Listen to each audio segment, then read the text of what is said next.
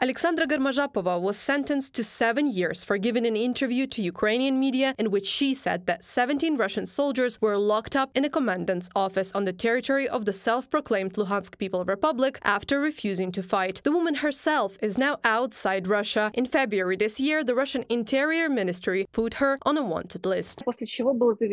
After this, a case was opened and the judgment was handed down today. Of course, Alexandra doesn't agree with this and doesn't recognize the decision of the fake government and the dictator Putin. Her lawyer was present. The case will be appealed, so that then it will be possible to show evidence of the crimes of the authoritarian regime of Putin in international courts. Despite the fact that the Free Buryatia Foundation was previously recognized as a foreign agent and on the 1st of September this year it was declared undesirable in Russia, it continues its anti-war campaign, Buryats Against War. Experts note that Buryats do not want to kill Ukrainians as much as they do not want to die for Putin's ambitions.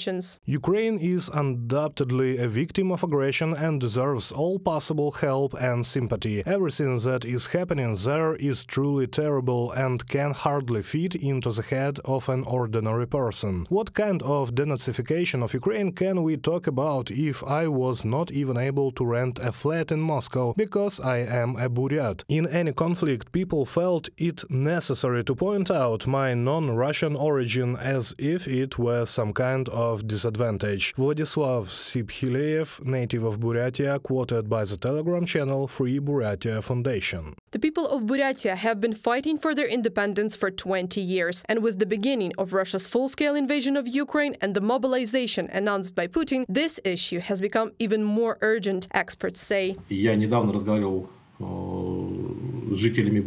I have recently spoken to the people of Buryatia through private channels, and I can say that dissatisfaction with the Moscow authorities is growing. And this is the desire, the understanding that the problem is that Buryatia is part of Russia and people are forced to die in the war in Ukraine. So the understanding of independence is getting wider and wider. As of March 3rd, 2023, at least 583 servicemen from Buryatia have died at the front, writes People of Baikal Media. We recorded about 1,100 men dead. We don't keep a list of dead ethnic Buryats, but we dare to assume that some of them are ethnic Buryats. As for anti-war sentiments, I myself left Buryatia 7 months ago, and back then there were anti-war sentiments and people went out to rallies against mobilization. And now there are anti-war sentiments in society, but no one goes out to pickets, because under Putin's dictatorship it's difficult to do. Most of the population of Buryatia understands that the war against Ukraine is an international crime. However, the Kremlin regime has left no opportunity for Buryatians to openly engage in anti-war activities, experts say. The only thing people can still do today is hide from mobilization in order to not become complicit in war crimes. Reported by Anastasia Tarnavska, Yulia Granovska, UATV News.